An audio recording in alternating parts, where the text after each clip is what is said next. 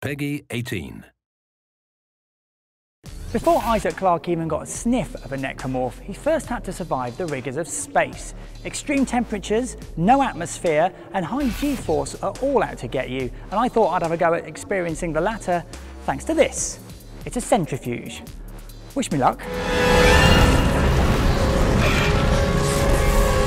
This 60-foot diameter rig, built in the 1950s, is still in service today and spins test subjects round, delivering up to 9 Gs.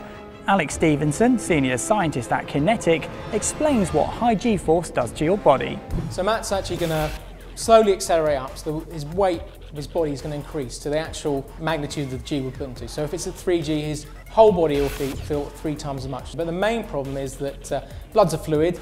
If it's going to weigh more, it's going to head south. So it's going to head towards his feet. The eyes will be deprived of the blood and the oxygen first, so you end up losing elements of vision. You'll lose the colour, it'll go grey, and then gradually the edge of your vision will disappear completely, and it'll tunnel in, the vision will tunnel in. And then when you get past that sort of stage, there might not be enough oxygen for his brain to function, and then he'll lose consciousness. Whatever you're seeing, it's not real, man. Oh well, can't be as bad as being gutted by a necromorph, I suppose. So let's strap in and see if I've got what it takes to be an engineer and follow in the footsteps of Isaac Clarke. You gotta trust me here. You okay? Yeah.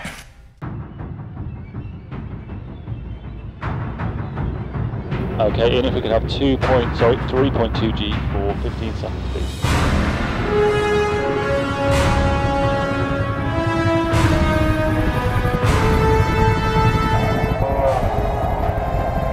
I feel heavy.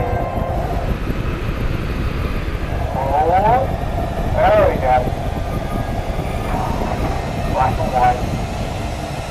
All the blood right into my face. Oh.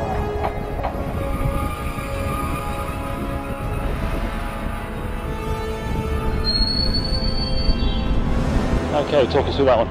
Yeah, I might want to stop things there. Yeah, had enough?